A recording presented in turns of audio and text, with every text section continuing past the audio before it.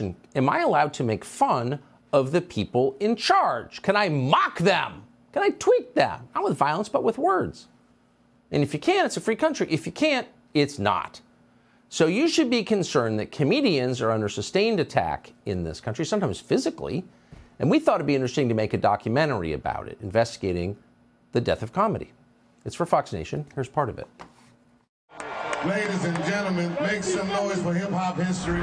A local man accused of attacking Dave Chappelle on stage says he was triggered by the comedian's jokes. Netflix employees walking out of the company's Hollywood office. Hollywood's biggest night overshadowed by an onstage slap. Oh, wow. Wow. You said what the Oh, yo. Bro. Oh, come on. Dude.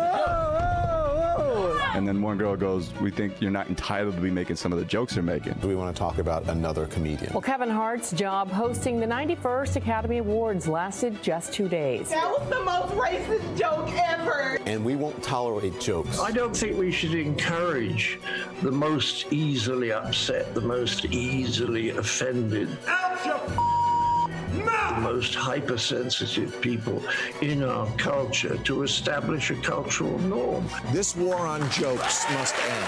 I'm not giving a TED talk. My job is to be funny on stage. We don't get angry at the person who's screwing us. We get angry at the person who's pointing out that someone's screwing us. And that's where I come. I like to stir the pot, bro. This is what it's like to be you? How do you get through life like this, man?